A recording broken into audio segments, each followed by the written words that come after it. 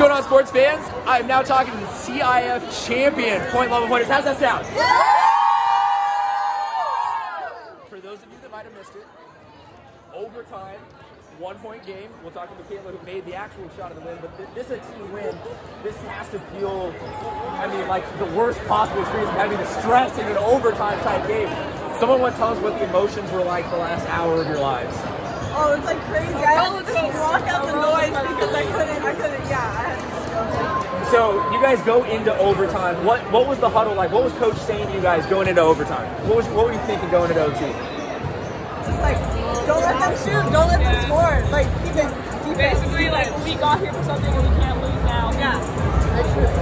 All right, coach is kind of hiding in the back, so we're gonna migrate back here. Coach, give him a chance to hold the trophy. Does that feel real yet, Coach? No, it still feels like a dream. It feels like a dream. Somebody gonna shake me and wake me up. So I'm sure you're gonna say that all season long you knew that this team had it in you, but was there a moment in these playoffs where you sort of zoned in and you said, look, this is a championship team that I've got? Without a doubt. The first game we entered the playoffs. We knew the dream was real, and we knew all we had to do was take each game.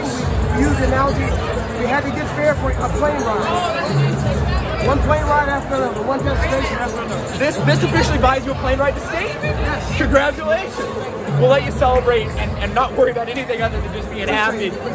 Point Loma Pointers, they are CIF champions. Congratulations.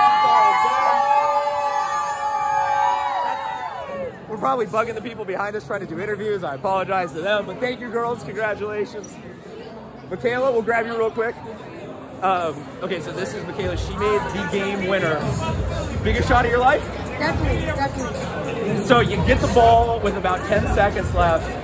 Are you just panicking? Are you thinking, this is what I wanted, I'm right on the part of the floor where I want it? What's going through your mind? I'm thinking I'm open, so why not go for it? I have it, I've shot this shot before in practice and in other games too. I was like, I need to just take it. Now you had your home crowd, but you guys were also right in front of the senior Cedro crowd.